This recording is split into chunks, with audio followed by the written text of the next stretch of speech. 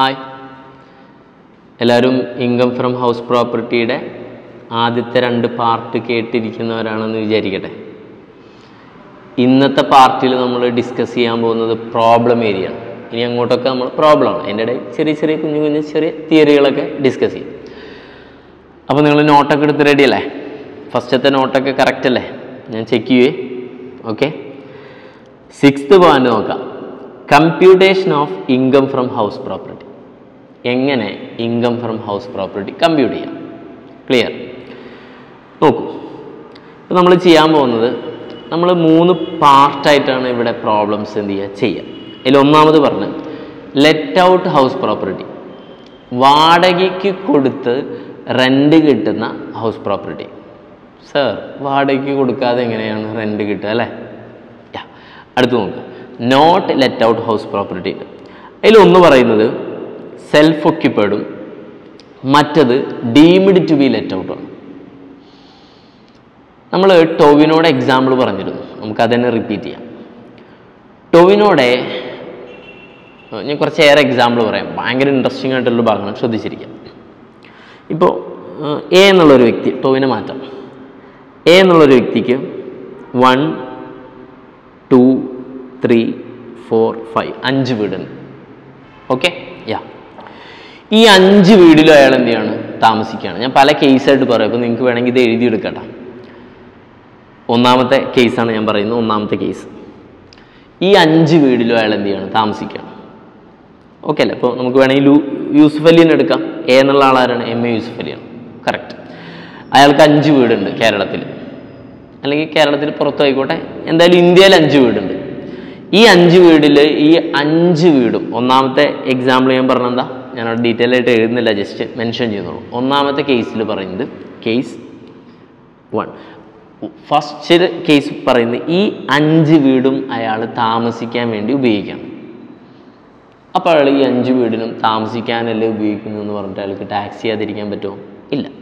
ഇതിലേതെങ്കിലും ഈ 5 വീടിൽ ഏതെങ്കിലും 2 വീട് അയാൾക്ക് എന്ത് ചെയ്യാം? സെൽഫ് ഒക്യുപ്പൈഡ്, അഥവാ ഞാൻ താമസിക്കുന്നു എന്ന് പറഞ്ഞിട്ട് എന്ത് ചെയ്യാം? ടാക്സ് കൊടുക്കാതിരിക്കാം. ബാക്കി 3 വീടിന് അയാൾ എന്ത് ചെയ്യണം? ടാക്സ് കൊടുക്കേണ്ടി വരും. ഓക്കെ അല്ലേ? അപ്പോൾ ഇതിലേതിലാണ് വരിക?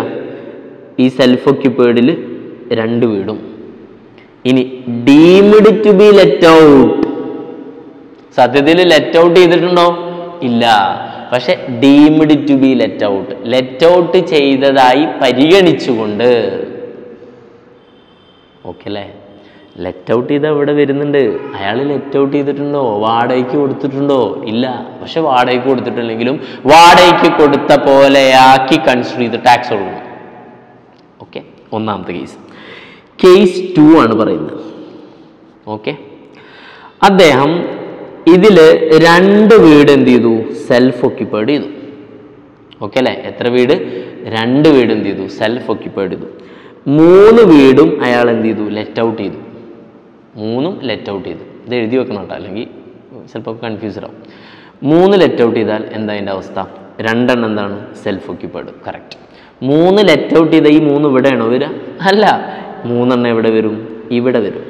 ഓക്കെ അല്ലേ? ഇതിലത്തെ ഇത് ഇവിടെ വരും. എന്താ സാർ, ലെറ്റ് ഔട്ട് ചെയ്തില്ലേ? വാടകയ്ക്ക് കൊടുത്താൽ വാടകയ്ക്ക് കൊടുത്ത പോലെ എന്ത് ചെയ്യണം? ട്രീറ്റ് ചെയ്ത് ടാക്സ് ചെയ്യണം. ഓക്കെ, ദെൻ മൂന്നാമത്തെ കേസ് പറയാം. മൂന്നാമത്തെ കേസ്, ഒരു വീടിൽ അയാൾ എന്ത് ചെയ്യുന്നു? താമസിക്കുന്നു. ഓക്കെ അല്ലേ? ഒരു വീടിൽ എന്ത് ചെയ്യുന്നു? താമസിക്കുന്നു. അപ്പോൾ സെൽഫ് ഒക്യുപ്പൈഡ് എത്രയാണ്? 1 ആണ്. ബാക്കി 4 വീടും അയാൾ എന്ത് ചെയ്തു? വാടകയ്ക്ക് കൊടുത്തു. ഓക്കെ അല്ലേ? 4 വീടും വാടകയ്ക്ക് കൊടുത്തു. അപ്പോൾ എന്താണ്? 4ഉം ലെറ്റ് ഔട്ടാണ്. സാറ് 2 വീടല്ലേ സാറ് പറഞ്ഞത് സെൽഫ് ഒക്യുപ്പൈഡ് ആക്കാന്ന്? ആക്കാം. സെൽഫ് ഒക്യുപ്പൈഡ് ആവണം, സ്വന്തമായിട്ട് താമസിക്കണം. ഇത് ഇദ്ദേഹം എന്താ, ഇത് ഒരു വീട്ടിൽ താമസിച്ചു, ബാക്കി 4 വീടും റെൻറ്റിന് കൊടുത്തു. അപ്പോൾ എന്ത് ചെയ്യണം? 4ത്തിനും ടാക്സ് കൊടുക്കണം. എന്ത് ഹെഡിലാണ് വരിക? ലെറ്റ് ഔട്ടാണ് വരിക. ഇനി അടുത്ത പോയിന്റ് ശ്രദ്ധിച്ചോ.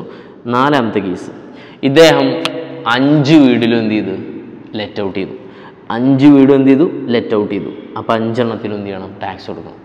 സാർ, തീർച്ചയായിട്ടും റെൻറ്റ് കിട്ടുന്ന രീതിയിൽ അയാൾ ടാക്സ് കൊടുക്കാൻ വേണ്ടിയിട്ട് എന്ത് ചെയ്തിട്ടുണ്ട്? ലെറ്റ് ഔട്ട് ചെയ്തിട്ടുണ്ടെങ്കിൽ, അപ്പോൾ റെൻറ്റ് കിട്ടുന്നുണ്ടെങ്കിൽ അതിൻ്റെ മുകളിൽ എന്ത് ചെയ്യണം? ടാക്സ് കൊടുക്കണം. ഓക്കെ, കൺഫ്യൂസൺ ആയോ? ഓക്കെ, കൺഫ്യൂസ്ഡ് ആയെങ്കിൽ ഒന്നുകൂടെ എന്ത് ചെയ്താൽ റിവൈൻഡ് ചെയ്ത് നോക്കുക. അപ്പോൾ ഏകദേശം സെൽഫ് ഒക്യുപ്പേർഡും ലെറ്റ് ഔട്ടും ഡീമിറ്റീവ് ലെറ്റ് ഔട്ടും സെറ്റ് ആയിട്ടുണ്ടെന്ന് വിചാരിക്കാം. അല്ലെങ്കിൽ എന്ത് ചെയ്യണം, നന്നായി വൃത്തിയിൽ എഴുതി തന്നെ വെക്കണം. ഇംഗ്ലീഷിലൊന്നും വേണമെന്നില്ല, മലയാളത്തിൽ എഴുതി വെക്കൂ. നിങ്ങളുടെ ഓൺ ലാംഗ്വേജ് അല്ലെങ്കിൽ മംഗ്ലീഷിലെ അതിലെഴുതി വെക്കും. അപ്പോൾ നിങ്ങൾക്ക് കൃത്യമായിട്ട് എന്തെങ്കിലും കാര്യം മനസ്സിലാവും. Okay, yeah, that's all. അപ്പോൾ ഇത്രയുള്ളത്. ഇനി അടുത്ത പോയിന്റ് ഓൾറെഡി നമ്മൾ ഡിസ്കസ് ആണ്. Income from 2 self ഒക്യുപ്പേർഡ് house property is exempted from tax ആണ്. 2 സെൽഫ് ഒക്യുപ്പേർഡ് ഹൗസ് പ്രോപ്പർട്ടി എന്താണ്, ടാക്സ് കൊടുക്കേണ്ടതില്ല എന്നുള്ളതാണ്. ഓക്കെ, അത് ശരിക്കും എന്ത് ചെയ്യണം, താമസിക്കണം. എനിവേ നമുക്ക് അടുത്ത കമ്പ്യൂട്ടേഷൻ ഭാഗത്തേക്ക് പോകും. 7th topic. അപ്പോൾ ഇത് നിങ്ങൾ എഴുതി വെച്ചല്ലോ അല്ലേ? ഇനി അടുത്ത topic എഴുതിക്കോളൂ. Computation of income from let out house property. ഇതെവിടെയോ കണ്ടിട്ടുണ്ടല്ലോ അല്ലേ? തൊട്ട് ബാക്കിലേക്ക് നോക്കിയാൽ മതി. ഇതാണ് കണ്ട, വാടകയ്ക്ക് കൊടുത്ത് അതിൻ്റെ മുകളിൽ റെൻ്റ് കിട്ടുമ്പോൾ അത്തരം പ്രോപ്പർട്ടി എങ്ങനെ ഇൻകം ഫ്രം ഹൗസ് പ്രോപ്പർട്ടി എന്ന് പറഞ്ഞ് ടാക്സ് കൊടുക്കാൻ നമ്മൾ പറയും. അപ്പോൾ computation of income from house property, let out house property, let out വാടകയ്ക്ക് കൊടുത്ത ഹൗസ് പ്രോപ്പർട്ടിയുടെ ഇൻകം എങ്ങനെ കമ്പ്യൂട്ട് ചെയ്യും? ഓക്കെ, ഇനി ശ്രദ്ധിക്കണം, ഞാനൊരു കിടിലൻ ടേബിൾ പറഞ്ഞുതരാം. ഇത് ഇപ്പോഴേ പഠിച്ചു വെച്ചോ, പിന്നെ നോക്കണ്ട. ഓക്കെ അല്ലേ? ഇനി ഇതേ ടേബിൾ തന്നെയാണ് നമ്മൾ എന്ത് ചെയ്യുന്നത്, at the end of our classes follow ചെയ്യുന്നത്. Same ടേബിളാണ്, subject to some changes, ചെറിയ ചെറിയ മാറ്റങ്ങളുള്ളൂ. അത് ഞാൻ അപ്പോൾ പറഞ്ഞുതരാം. ഇപ്പം തന്നെ പറയുമ്പോൾ എന്ത് ചെയ്യും, കൺഫ്യൂസ്ഡ് ആവും. അപ്പോൾ നിങ്ങളിപ്പോൾ നല്ല വൃത്തിയിൽ എന്ത് ചെയ്തു, എന്നെ ഫോളോ ചെയ്ത് ശ്രദ്ധിച്ച് ചെയ്തു. ഓക്കെ അല്ലേ? ആദ്യം നിങ്ങൾ കുറച്ച് നേരം എഴുതാതിരിക്കും, അതൊന്നും നന്നാവുക, ഒന്ന് ശ്രദ്ധിച്ചാൽ മതി. ഓക്കെ അല്ലേ? വിത്ത് എക്സാമ്പിൾ നമുക്ക് ഇതിൻ്റെ ഉള്ളിൽ എന്ത് ചെയ്യാം, പുട്ട് ചെയ്യാം, തകർക്കാം. ഓക്കെ, ശ്രദ്ധിച്ചു. അപ്പോൾ പർട്ടിക്കുലേഴ്സ്, എമൗണ്ട്. ഓക്കെ അല്ലേ? നിങ്ങൾ ഇവിടുത്തെ ഫോർമാറ്റ് മിക്കവാറും ഏത് തന്നെയാണ്, പർട്ടിക്കുലർ എമൗണ്ട്. അത് നിങ്ങൾക്ക് സാലറി പഠിച്ചപ്പോഴൊക്കെ എന്ത് ചെയ്തിട്ടും സാധനം മനസ്സിലായിട്ടുണ്ടാവും. ഓക്കെ, എനിവേ നമുക്ക് ഇതിൽ എ എന്താണ് പറയുന്നത്, എക്സ്പെക്റ്റഡ് റെൻ്റാണ്. എന്താണ് സാർ എക്സ്പെക്റ്റഡ് റെൻ്റ്? ശ്രദ്ധിക്കും, മുനിസിപ്പൽ റെൻ്റൽ വാല്യൂ ഉണ്ട്. എക്സ്പെക്റ്റഡ് റെൻ്റ് എന്താണെന്ന് അറിയില്ലല്ലോ, വെയിറ്റ്. മുനിസിപ്പൽ റെൻ്റൽ വാല്യൂ ഉണ്ട്, MRV എന്ന് ഷോർട്ടാക്കി പറയും. അത് ഞാൻ പറഞ്ഞുതരാം. മുനിസിപ്പാലിറ്റി ഫിക്സ് ചെയ്യുന്ന റെൻ്റാണെന്ത്, മുനിസിപ്പൽ റെൻ്റ്. സാർ ഇപ്പോൾ എല്ലായിടത്തും മുനിസിപ്പാലിറ്റി ഉണ്ടാവും? ഇല്ല, ചിലയിടത്ത് പഞ്ചായത്ത് ഉണ്ടാവും. പഞ്ചായത്തിൻ്റെ കെട്ടിട നികുതി എന്ന് കേട്ടില്ലേ നിങ്ങൾ? അതാണ് ആ സംഭവം. അതാണെന്ത്, മുനിസിപ്പൽ റെൻ്റൽ വാല്യൂ എന്നുള്ളത്.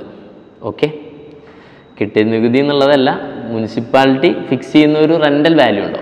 കെട്ടിട നികുതി എന്താണ്, മുനിസിപ്പൽ ടാക്സ് എന്നാണ് പറയുന്നത്. ഓക്കെ, മിസ്റ്റേക്ക് പറ്റിയതാണ്, ശ്രദ്ധിക്കണം. മറ്റേതിന് പറഞ്ഞാൽ എന്താണ്, മുനിസിപ്പൽ ടാക്സ് ആണ് നമുക്ക് പറയാനുണ്ട്. ഞാൻ പറഞ്ഞു പഞ്ചായത്ത് ഫിക്സ് ചെയ്യുന്ന എന്തുണ്ടാവും, ഒരു റെൻ്റ് ഉണ്ടാവും. അതാണെന്ത്, municipal rental value. Clear? Okay. Then അടുത്ത പറയുന്നത് ഫെയർ റെൻ്റൽ വാല്യൂ ആണ്. ഇപ്പം എൻ്റെ നാട് ചങ്ങരംകുളം, ഒരു എക്സാമ്പിൾ പറയാം. അവിടെ മുനിസിപ്പൽ റെൻ്റൽ വാല്യൂ എന്ന് പറഞ്ഞാൽ അവിടുത്തെ പഞ്ചായത്ത് ഫിക്സ് ചെയ്ത ഒരു റെൻ്റൽ വാല്യൂ ഉണ്ടാവും. ഓക്കെ, ഒരു എക്സാമ്പിൾ ഇടാം. മന്ത്ലി എത്രയാണ്, 10,000 രൂപ. ഒരു എക്സാമ്പിൾ. ഇൻറ്റു എൻ്റെ നാട് ഭയങ്കര ഹെവി സ്ഥലമാണ്, അപ്പോൾ വലിയ എമൗണ്ട് വേണ്ടി വരും. അപ്പോൾ സ്വാഭാവികമായിട്ട് എത്ര രൂപ വരും ഇവിടെ, 1,20,000 വരും. ഓക്കെ, ഇതിനടുത്ത ഏതാണ്, ഫെയർ റെൻ്റൽ വാല്യൂ ആണ്. ഫെയർ റെൻ്റൽ വാല്യൂ പറയുമ്പോൾ ആ പ്രദേശത്ത് നോർമലി ചാർജ് ചെയ്യുന്ന എമൗണ്ട്. അപ്പോൾ ഞാൻ അതിനൊരു എക്സാമ്പിൾ ഇടാം, ഒരു 8,000 ഇടാം. ന്യായമായ ആ പ്രദേശത്തെ റെൻ്റാണെന്ത്, 8,000. അപ്പോൾ 8,000 × 12 എത്ര വരും, 96,000 വരും. എത്ര, 96,000. ഇവിടെ 1,20,000. ഓക്കെ അല്ലേ? നിങ്ങൾ നോട്ട് ചെയ്യേണ്ട, ഇപ്പം മനസ്സിലാക്കിയാൽ എന്നിട്ട് വേണമെങ്കിൽ വീഡിയോ പിന്നെ ഒന്നുകൂടെ കണ്ടിട്ട് എന്ത് ചെയ്താൽ മതി, ഒരുമിച്ച് എഴുതിയാൽ മതി. ഓക്കെ, യാ. ദെൻ ഇതിൽ വിച്ച് എവർ ഈസ് ഹയർ ഏതാണോ അതാണ് ഇത് നമുക്ക് എന്ത് പറയാൻ പറ്റുന്നത്, എക്സ്പെക്റ്റഡ് റെൻ്റ്. ഓക്കെ, ഞാനൊന്നുകൂടെ കാണിച്ചു തരാം, ശ്രദ്ധിച്ചാൽ മതി. റിപ്പീറ്റ്, എക്സ്പെക്റ്റഡ് റെൻ്റ് എന്ന് പറഞ്ഞാൽ എന്താ, municipal rental value, fair rental value. Example അവിടെ നിങ്ങളുടെ അടുത്തുണ്ടല്ലോ, 1,20,000 പിന്നെ എത്രയാ, 96,000. നിങ്ങളവിടെ എഴുതിയാൽ മതി, എനിക്കിവിടെ സ്പേസ് ഇല്ലേ. ഇതിൽ വിച്ച് എവർ ഈസ് ഹയർ എടുക്കുക, അതാണ് ഇത് എക്സ്പെക്റ്റഡ് റെൻ്റ്. അതിൻ്റെ ഇടയിൽ ഒരാളും കൂടെ വരുന്നുണ്ട്, പരിചയപ്പെടുത്താം. ആരാണത്, സ്റ്റാൻഡേർഡ് റെൻ്റാണ്. റെൻ്റ് കൺട്രോൾ ആക്ട് എന്ന് പറഞ്ഞിട്ടൊരു ആക്ട് ഉണ്ട്. ആ ആക്ട് പ്രകാരം ഒരു സ്ഥലത്ത് ഇത്ര റെൻ്റ് എന്ന് പറഞ്ഞിട്ട് എന്ത് ചെയ്തിട്ടുണ്ട്, ഫിക്സ് ചെയ്തിട്ടുണ്ട്. സാർ അതൊക്കെ ഞങ്ങൾക്ക് എങ്ങനെ അറിയാം, നിങ്ങൾ അറിയേണ്ടടോ, നിങ്ങൾക്ക് അതൊക്കെ ക്വസ്റ്റ്യനിൽ എന്ത് ചെയ്യും, തരും. പോരെ? ഓക്കെ അല്ലേ? യെസ്, നിങ്ങൾക്ക് കൃത്യമായിട്ട് municipal rental, fair rental value, standard rent എന്നൊക്കെ പറഞ്ഞ് തരും.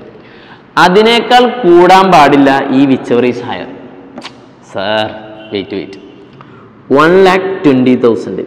ഇതെങ്ങനെ കാൽക്കുലേറ്റ് ചെയ്യുന്നത് ഞാൻ തൊട്ട് മുൻപ് പറഞ്ഞാണ്. 10,000 ഇൻറ്റു എത്രയാണ്? ഇനി വേണമെങ്കിൽ ഒന്നുകൂടെ എഴുതി വെക്കാം. 10,000 ഇൻറ്റു 12. അടുത്തത് 8,000 ഇൻറ്റു 12 ഈസ് ഈക്വൽ ടു എത്രയാണ് നമ്മൾ കണ്ടെത്തിയ? 96,000. Whichever is higher. ഇതിലേതാ ഹയർ നിങ്ങൾ പറയൂ? ഇതിൽ വിച്ചവർ ഈസ് ഹയർ ഏതാ? 1,20,000. ഓക്കെ ആണോ? എന്നാൽ സ്റ്റാൻഡേർഡ് റെന്റ് ക്വസ്റ്റ്യനിൽ തരും. സ്റ്റാൻഡേർഡ് റെന്റ് 1,10,000 തന്നിട്ടുള്ളത്. ഓക്കെ ആണോ? അപ്പോൾ എന്താണ് expected rent? I repeat, municipal tax, fair rental, municipal rental value, fair rental value whichever is higher but does not exceed standard rent. പക്ഷെ സ്റ്റാൻഡേർഡ് റെന്റിനേക്കാൾ എന്ത് ചെയ്യാൻ പാടില്ല? കൂടാൻ പാടില്ല. ഉണ്ടെങ്കിൽ ഏതാവും expected rent?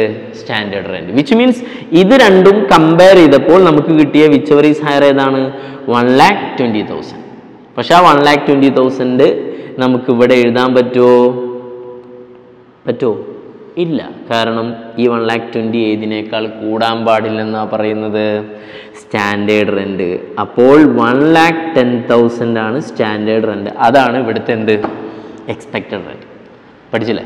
Expected rent is equal to fair rental value, പിന്നെ municipal rental value whichever is higher but does not exceed standard rent. പഠിച്ച് സെറ്റല്ലേ? സെറ്റ്. ഓക്കെ. ഇനി ഞാൻ ചെറിയൊരു മാറ്റം വരുത്തി തരട്ടെ. മുനിസിപ്പൽ റെന്റൽ വാല്യൂ ഇവിടെ എന്താക്കാം? 1,30,000 ആക്കാം. അപ്പോൾ provision expected rent is equal to fair rental value, municipal rental value whichever is higher. ഏതാ? 1,20,000.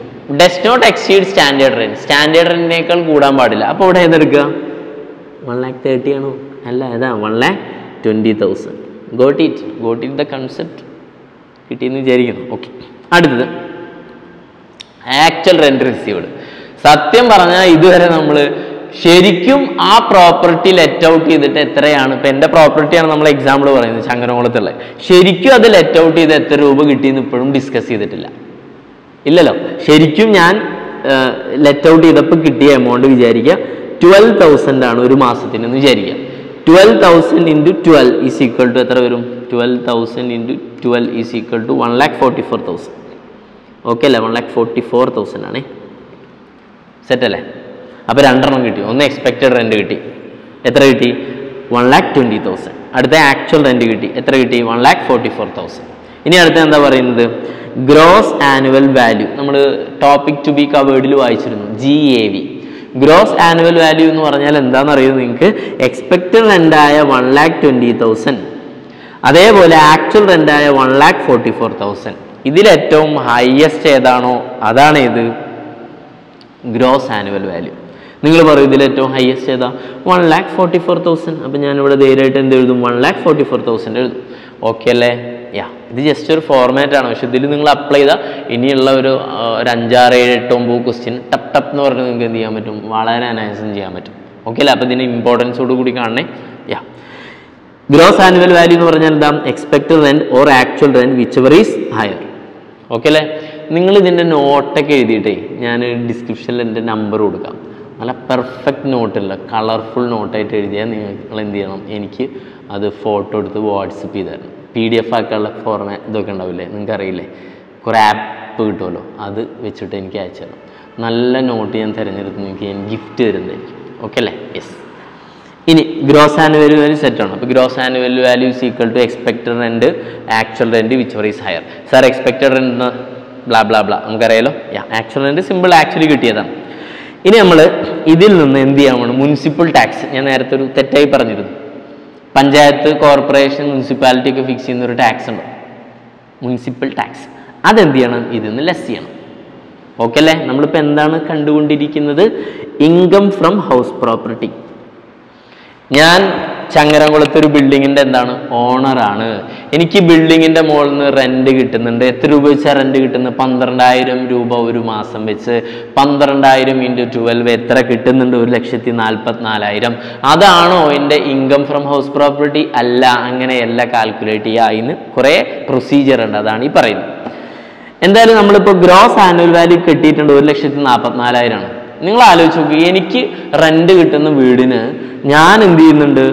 ഒരു 14,000 രൂപ, ഒരു എക്സാമ്പിൾ പറയാം കേട്ടോ, ഒരു വർഷം 14,000 രൂപ, ആക്ച്വലി അല്ല, ഒരു അപ്രോക്സിമേറ്റ് പറഞ്ഞാണ്, എബൌട്ട് 14,000 രൂപ ഞാൻ എൻ്റെ പഞ്ചായത്തിന് കൊടുക്കുന്നുണ്ട്.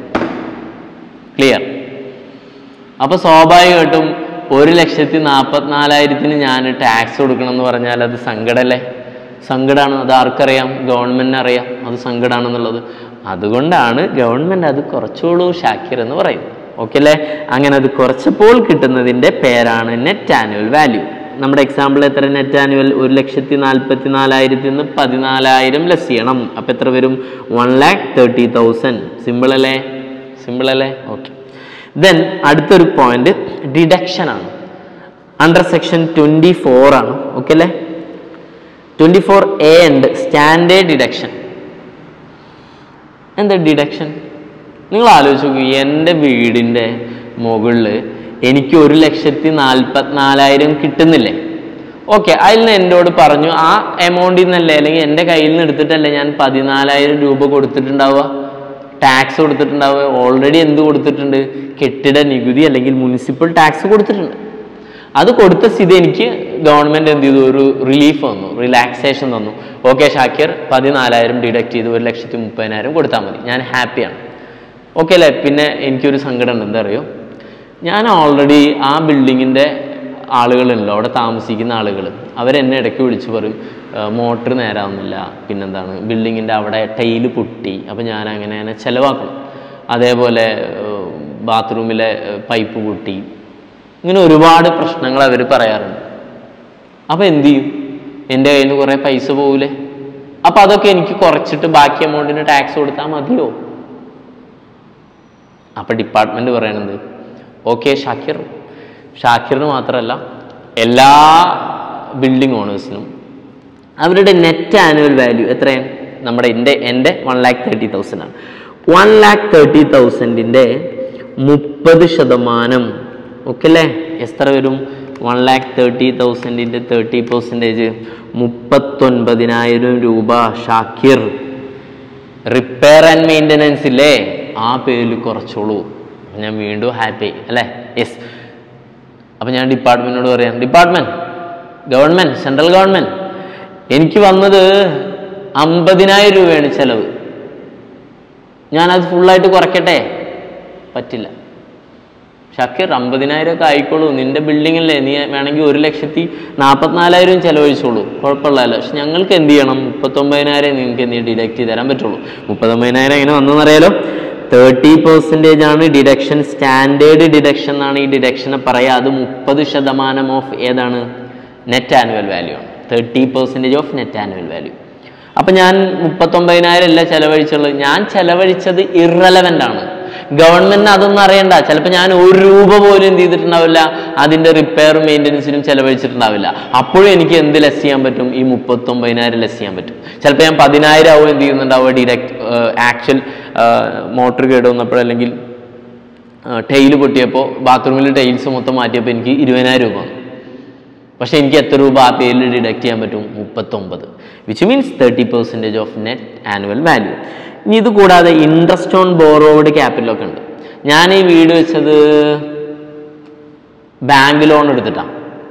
അപ്പോൾ ആ ബാങ്കിൻ്റെ ലോണ് തിരിച്ചടക്കുമ്പോൾ, ലോണിന് കിട്ടൂല, ലോണ് തിരിച്ചടക്കുമ്പോൾ ഞാൻ എക്സ്ട്രാ കൊടുക്കുന്ന പലിശയില്ലേ, പലിശ, അതെന്നെ സംബന്ധിച്ചിടത്തോളം ഒരു എക്സ്പെൻസ് അല്ലേ, അത് ഡിഡക്ട് ചെയ്തോളാൻ പറയും. നിങ്ങൾ ആലോചിക്കുക എത്ര ഫേവറാണ് ഡിപ്പാർട്ട്മെൻറ്റ് ചെയ്യുന്നു. ഓക്കെ അല്ലേ? കാരണം ഞാൻ ഓൾറെഡി എൻ്റെ ബിൽഡിങ് ഞാൻ ഒരു 50 ലക്ഷം രൂപ ലോൺ എടുത്ത് ബിൽഡിങ് ഉണ്ടാക്കിയിട്ട് അത് വാടകയ്ക്ക് കൊടുക്കുന്നു. ആ വാടകയ്ക്ക് കൊടുത്തതിൻ്റെ മുകളിൽ എനിക്ക് റെന്റ് കിട്ടുന്നു. ആ റെന്റിൻ്റെ മുകളിൽ ഞാൻ ടാക്സ് കൊടുക്കണം എന്ന് പറയുമ്പോൾ ഡിപ്പാർട്ട്മെന്റ് പറയുന്നു, ഷാക്കിർ നീ 50 ലക്ഷം രൂപ ലോണ് ഫെഡറൽ ബാങ്കിൽ നിന്ന് എടുത്തിട്ടില്ലേ? ആ എടുത്തിട്ടുണ്ട് സാർ, എടുത്തിട്ടുണ്ട്. ആ 50 ലക്ഷത്തിൻ്റെ മുകളിൽ നീ ഇൻട്രസ്റ്റ് കൊടുക്കുന്നുണ്ടോ? ഉണ്ട്. ആ ഇൻട്രസ്റ്റും നീ എന്ത് ചെയ്തോളൂ? ഈ കിട്ടുന്ന റെന്റിൽ നിന്ന് ഡിഡക്ട് ചെയ്തോളൂ എന്നാണ് ആര് പറയുന്നത്? പാവം ഡിപ്പാർട്ട്മെന്റ് പറയുന്നത്. ഓക്കെ അല്ലേ? അപ്പൊ ഇൻട്രസ്റ്റ് ഓൺ ബോറോഡ് ക്യാപിറ്റലും ലെസ് ചെയ്യണം. ഇപ്പൊ ഞാനൊരു എക്സാമ്പിൾ പറയുകയാണ്. ഞാനൊരു 1000 രൂപ എന്ത് ചെയ്യണം? ഒരു എക്സാമ്പിൾ എന്ത് കൊടുക്കുന്നുണ്ട്? ഇൻട്രസ്റ്റ് ഓൺ ബോറോഡ് ക്യാപിറ്റൽ കൊടുക്കുന്നുണ്ട്. നമുക്ക് ഇതിനെക്കുറിച്ചൊക്കെ ഒന്നുകൂടെ ഡീറ്റെയിൽ ആയിട്ട് പറയണം. അപ്പോൾ അതിൽ സ്റ്റാൻഡേർഡ് ഡിഡക്ഷൻ സെക്ഷൻ ഏതാ? അണ്ടർ സെക്ഷൻ 24 ആണ്. അതിൽ തന്നെ സ്റ്റാൻഡേർഡ് ഡിഡക്ഷൻ ഏതാ? സെക്ഷൻ 24A ആണ്. പിന്നെ ഇൻട്രസ്റ്റ് ഓൺ ബോറോഡ് ക്യാപിറ്റൽ ഏതാണ്? 24B ആണ്. അപ്പോൾ അതൊക്കെ ചെറിയ സെക്ഷൻ അല്ല, അതൊക്കെ ഒന്ന് പഠിച്ചു വെച്ചൂടെ? ഒരു രസമല്ലേ? ഓക്കെ. ഇനി ആണ് നാം ആകാംക്ഷയോടെ കാത്തിരിക്കുന്നത്. ഇപ്പം നമ്മൾ നെറ്റ് ആനുവൽ വാല്യൂ 1,30,000 അല്ലായിരുന്നു. ആ 1,30,000 നിന്നും എന്തൊക്കെ ഡിഡക്ഷൻസ് ആണ് ലെസ് ചെയ്യണം എന്നല്ല ഇവിടെ പറഞ്ഞുള്ളത്. സ്റ്റാൻഡേർഡ് ഡിഡക്ഷൻ 39,000 ലെസ് ചെയ്തു. അതേപോലെ ഇൻട്രസ്റ്റ് ഓൺ ബോറോഡ് ക്യാപിറ്റൽ 1000, അങ്ങനെ എത്ര വന്നു? 90,000 വന്നു. ഈ 90,000 ആണ് എൻ്റെ ഇൻകം ഫ്രം ഹൗസ് പ്രോപ്പർട്ടി എന്ന് ഞാൻ പറഞ്ഞ് ടാക്സ് ചെയ്യേണ്ടത്. ഓക്കെയാണോ? Got it? എങ്ങനെയുണ്ട് സാധനം? ഇൻകം ഫ്രം ഹൗസ് പ്രോപ്പർട്ടി പറഞ്ഞ് ഞാൻ ടാക്സ് കൊടുക്കേണ്ട എമൗണ്ട് എത്രയാണ്? 90,000. എനിക്ക് ആക്ച്വലി കിട്ടിയത് 1,44,000 അല്ലേ? അതിൽ നിന്ന് എന്നോട് പറഞ്ഞു മുനിസിപ്പൽ ടാക്സ് കുറച്ചോളൂ. കുറച്ചു, സന്തോഷമായി.